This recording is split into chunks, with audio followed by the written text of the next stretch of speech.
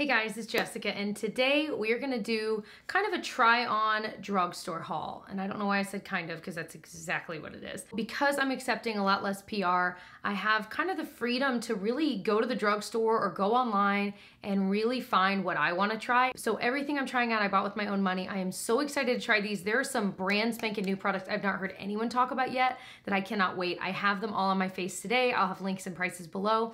But I did want to let you know that this video is sponsored by ShopTagger. I have worked with them so many times. This is a tool online that I use almost every single day, and I know a lot of you guys use, and I get a lot of questions about. So what ShopTagger is a tool you can use online to save different items that you're planning on purchasing or wanting to purchase someday. It will let you know when those items go on sale or when they go back in stock if they're out of stock. So the way to use it is you download the browser button, and once you've done that, whenever you are on a page with the product that you're wanting to save, all you have to do is click the ShopTagger button in the top right corner, and it will save it to your ShopTagger account, and then you'll get notified via email when that item either goes back in stock or it goes on sale. And you can also get push notifications on your phone if you download the ShopTagger mobile app. Another piece of it that I love is that you can organize these products into lists. So for me, I like to keep it simple. I have my old favorites list, and then I have my wish list. And so for example, on my old faves list, that's where I keep products that I repurchase often. And so I'm waiting for them to go on sale to kind of stock up. My favorite hairspray, the Bedhead Masterpiece Hairspray, a few weeks ago, it was on sale for literally 50% off at Ulta. So I got an email from ShopTagger that morning that said that that hairspray was on sale. I clicked through and went to Ulta and ended up buying a couple of them on sale. So it saved me a lot of money on something that I was eventually gonna buy anyways. And another new feature they just recently added is that it will now show you coupon codes at checkout. So if you're interested in trying ShopTagger out, I will have a link below with all of the information you need to know. It's completely free, and it is totally a lifesaver and a money saver, really. Thank you so much, ShopTagger, for supporting my channel and sponsoring this video. Now, let's get into trying a bunch of new drugstore makeup. So we have a handful of goodies here to try. I am really excited. The first thing, I've already moisturized and put SPF on, but the first product is new from Covergirl, and it is their Moisturizing Skin Primer. And when I was at the store and I saw this, I was like, ooh, because I found that there are a lot of really good moisturizing primers at the drugstore. And actually in this Covergirl line, they already had a primer, their illuminating primer I really liked. So I was excited to try this, and it definitely feels a little, it's got a slight, just kind of herbal smell, if that makes sense. It doesn't smell bad. It smells like other primers I've tried. It's not like, but it's definitely a smell that's noticeable. But it doesn't feel tacky, but it definitely feels moisturizing. And I would say the texture of it is kind of like a hybrid gel cream, because it's not thick like a moisturizer, but it's definitely not completely a gel. This is probably not one of those primers that's going to really increase the longevity of your makeup, but I think it's really gonna help with the way your makeup looks and the way it sits on top of your skin, because it is super moisturizing. So this would be ideal if you're using a super like mattifying foundation. So this next product I am dying to try is one that you guys have been asking me to try on Instagram. It's the Maybelline Dream Urban Cover Full Coverage Sunscreen. None of that makes any sense to me. I'm like, wait, what? So it's SPF of 50, broad spectrum. It says it's got antioxidants in it. It's supposed to protect against pollution. So it's got a lot of claims, but it also says it's full coverage. So I'm so curious as to how this will apply. Let me grab a sponge and wet it, because I think this is not, if it's supposed to be full coverage, let me swatch it. I don't think this is gonna be ideal for me to apply with my fingers. So I've got my beloved L'Oreal like pink sponge that they sell. It's my favorite sponge. So I have the shade 102 Fair Porcelain. So I think it's gonna be a little yellow for me, but let's just see how it blends in and look at the finish. Whoa, it blends in really fast. Now this is an SPF of 50, but I wouldn't trust this to be your only sunscreen, because you'd have to put a really thick layer on. That's covering pretty well though for a thinner layer. Obviously it's too light for me, as things always are. I always go too dark or too light. It is so hard to hit it right on the nose, especially when you're buying at the drugstore. You guys know, at a regular drugstore, at least the ones near me, you can't swatch things, you can't do anything like that, so you really are just kind of guessing. It definitely had a little bit of coverage. I wouldn't call that full coverage. Obviously you can still see a little bit of the redness on my cheek, things like that, but that was a very thin layer I put on. So let's see if you can build it up a little bit. If you like using brushes, brushes are gonna shear it out a lot less. And if it will make you happy, I will blend this in with a brush. One thing in its favor for some of you is I don't feel like this is an oily or dewy foundation at all, which a lot of times for things that are high in sunscreen, that's hard to find. So the fact that this is SPF of 50 and it's really not a dewy foundation, I really think that what you're seeing is the primer underneath.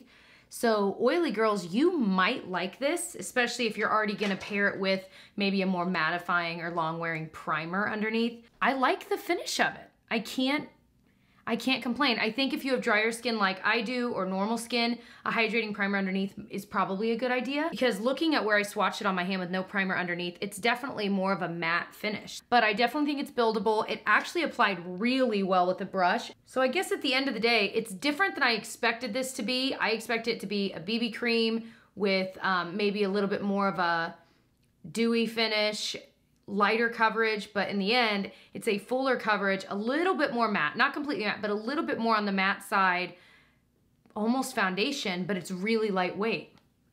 Go figure, but I'm enjoying it so far. If you are normally like my skin tone, like we usually match, will you tell me what shade you have in this? What shade works for you? So next up is this brand spanking new Covergirl concealer. It's their TruBlend Undercover Concealer.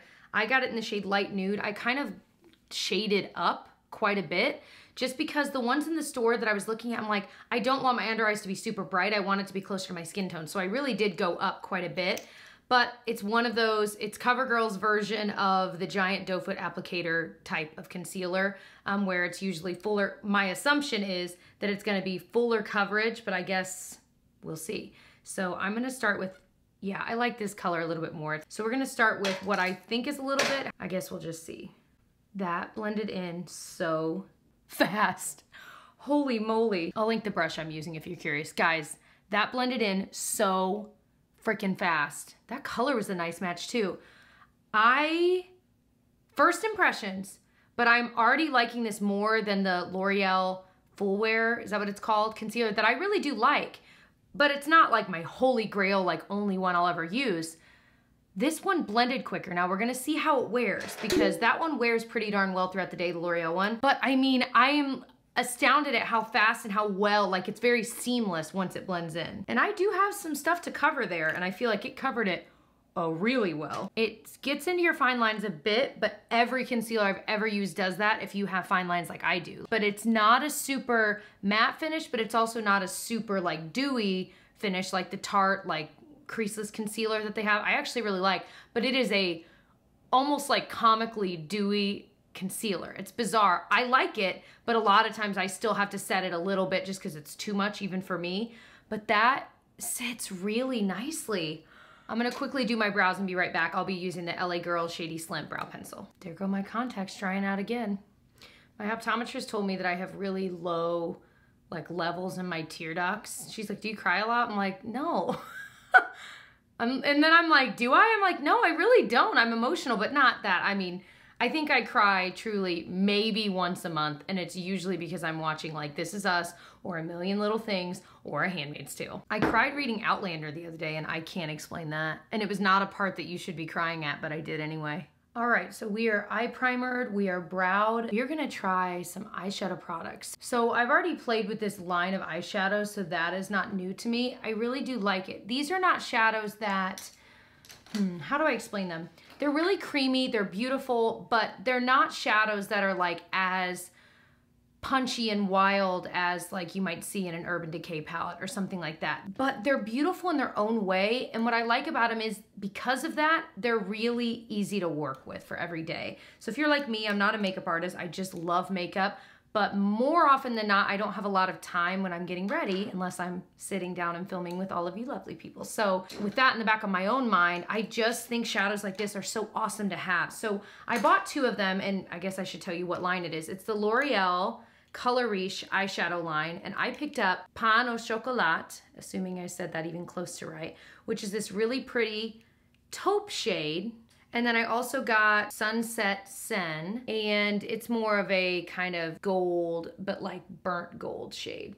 So very different looks, much more cool tone, much warmer tone, but I don't like to use these together. I like to use them on their own. So I kind of think I'm gonna go with the cool tone one today, the Chocolat one, because I'm wearing like gray. I don't know, I'm not really feeling a warm shadow. But what I like to do with these, very, very simple, is get some on my finger and tap it onto my eyelid. These I do think work best with the primer because they really do kind of need something to stick to. But I'm actually gonna get a little bit on a fluffier brush and kind of use that to blend that together and a little bit into the crease. And that's pretty much all I do. Someone told me the other day, I read a comment the other day that said, Jessica, you only wear brown eyeshadow. Why does anyone watch your videos?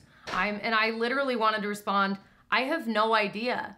I love you guys and thank you for watching my videos, but I always laugh. I'm like, that's another reason I kind of wanted to do more lifestyle on my channel, because I'm not a makeup artist. There are so many makeup artists and people that are way more talented than me. I've never claimed to be a makeup artist. I'm not planning to be a makeup artist.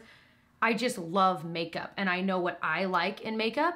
And that's why I started my channel in the first place. But I guess to sum it all up, what I'm trying to say is, I don't know that I could just do makeup videos for the rest of my life because I don't feel like I completely fit in every way. And that's why I like weaving in other little lifestyle things. Like in my June favorites, I talked about a bunch of makeup I'm loving, but I'm also trying to talk about other things in my life I'm loving, like fashion things and books and songs and stuff like that. So you see what I mean by, I just piled tons of it on and it didn't really matter. Like you can't put too much on, and some people would maybe fault these for that, but I actually kind of like it. So that's something to just keep in mind. If you're like me, man, you can't go wrong. And I just feel like that's a really pretty wash of color. I think what I'm liking about this concealer, to go back to the CoverGirl concealer, is it feels very, it reminds me of the Bendy Avocado concealer in a way from First Aid Beauty, but I don't know that, I got rid of it because I never found a shade that worked for me. But that one is really, it just like kind of bends with your skin. And I feel like this one does too. It's almost like a flexible concealer and I'm really enjoying that. So for liner, I haven't bought a new,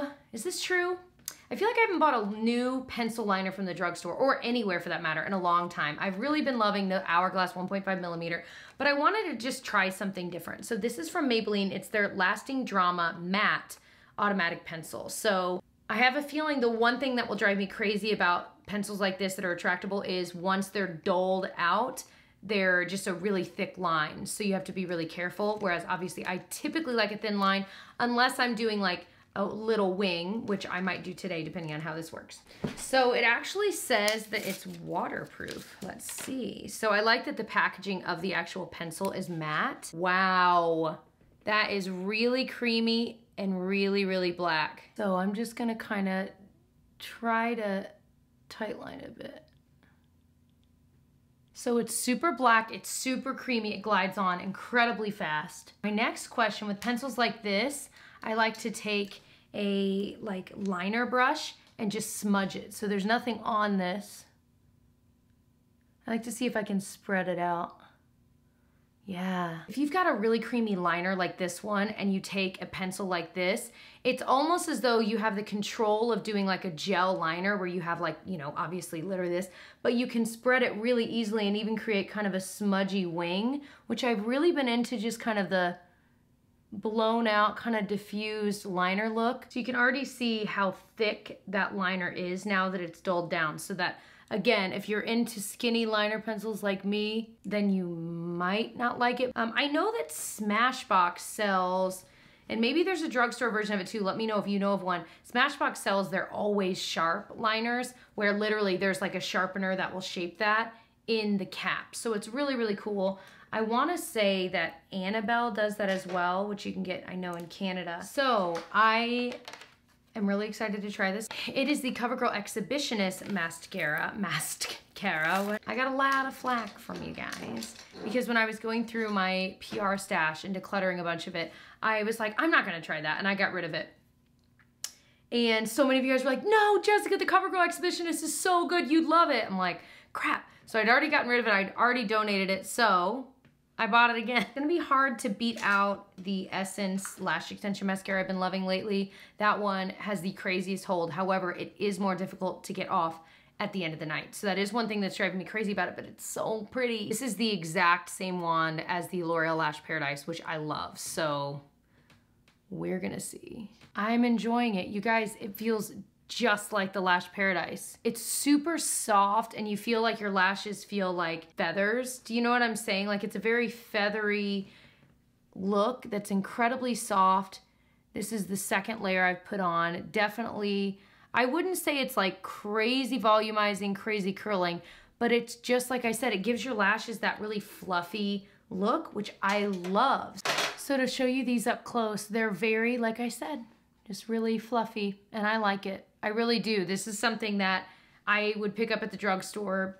Nope, again, no problem. All right, we need to put some like bronzer and stuff on my face because I feel like I just need to match a little bit more. So this might not work because once I swatched it, I was like, I don't think that's quite what I'm wanting it to be. This is the Burt's Bees All Aglow Bronze Splash Bronzer Stick. It's a cream stick. It has this like moisturizing kind of core in the middle, but it really does come across as more like just orange and shimmery. I'm gonna apply it the way I normally apply. I don't know, you guys. Maybe it's gonna be like perfect for you if you're even fairer than me. Maybe I'm speaking too soon. I can't tell if this is residue from yesterday's bronzer on this brush. Don't judge me. Yeah, I know. I can hear you from here. So it could just be residue. I'm a terrible YouTuber. I think it's just gonna be a little bit too light for you for pretty much everyone. I mean, you'd have to be the fairest of fair. I'm working on my drugstore bronzer and blush and highlight like cream video, comparing a couple different ones. And this of course will be a part of it as I play with it a little bit more. So I actually have the Burt's Bees blush stick as well. But I also have the Flower Beauty Blush Balm in the shade, because I'm almost out of Pinched, my favorite one ever. And this one's in the shade, I wanna say Bubbly. So whereas Pinched is more of like a light neutral peach, this one's more of a light pink. So the way I apply these, I do it a couple different ways. You squeeze the kind of creamy liquid there. Ooh, is this gonna be too cool toned? Maybe. So I've done it a couple different ways. Today I'm just gonna get a little bit on my sponge like that and tap it onto my cheeks, as so.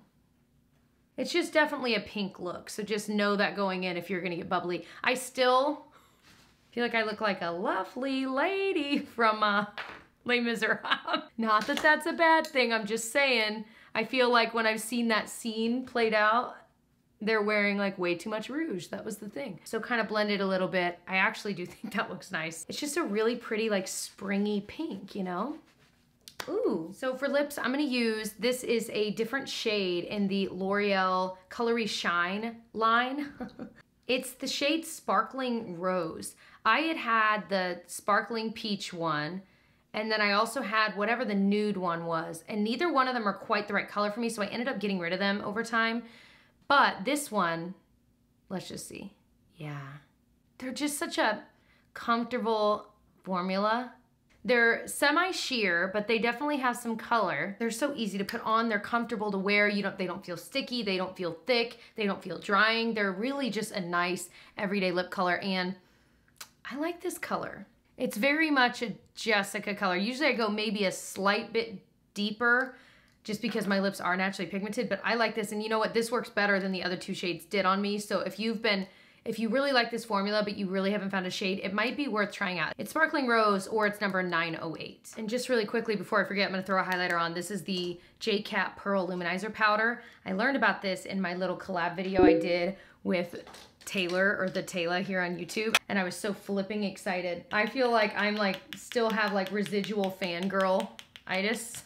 But this was my favorite product from that. It's such a pretty, luminous, but like not over the top highlighter, and it's a loose powder. That thing is gonna last forever, and it's really, really inexpensive, and Ulta sells it online. So we're gonna do a check-in today at the very end of the day to see how all of this wore. I'm especially curious about the foundation and the concealer, but also just like how the mascara holds the curl, if this eyeshadow creases. So I'll see you in a little while. It's about 11 p.m. I'm just about to wash my face and I wanted to check in with you guys just so you can kind of see how the makeup is wearing as I try to do all the time. I like the concealer. The concealer really didn't budge and I didn't set it. I think obviously if you have problems with concealer needing to be set it. I mean, it's gonna be like a lot of other concealers for you. I don't like the way this foundation is sitting on top of my skin. It's really not flattering. On my chin, I always wear it off on my chin because I'm an old wise man. You can kind of see where it's just kind of gathering in certain areas. It's just not flattering, but what's funny is it looks really good on camera. And I had a lot of compliments from you guys on, like I was on my Instagram stories, and I had a lot of people asking like, wow, what's on your face? It looks really good. So it's one of those things that, you know, maybe I'll wear filming because I do think it looks nice, but in person, I don't like it. I don't know if I need to blame the primer or the foundation for this, so I'll have to try them separately and get back to you guys. The eyeshadow didn't like crease or anything crazy. I feel like it looks the same as when I put it on, you know. The liner, the like kind of outer corner stayed pretty well. Again, keep in mind that I smudged it, so it's not gonna be as dark and black because it wasn't even once I'd smudged it out initially. The mascara held a curl really well. Just ignore my new little friend there. No like weird black smudgy, so I'm definitely gonna be using that again.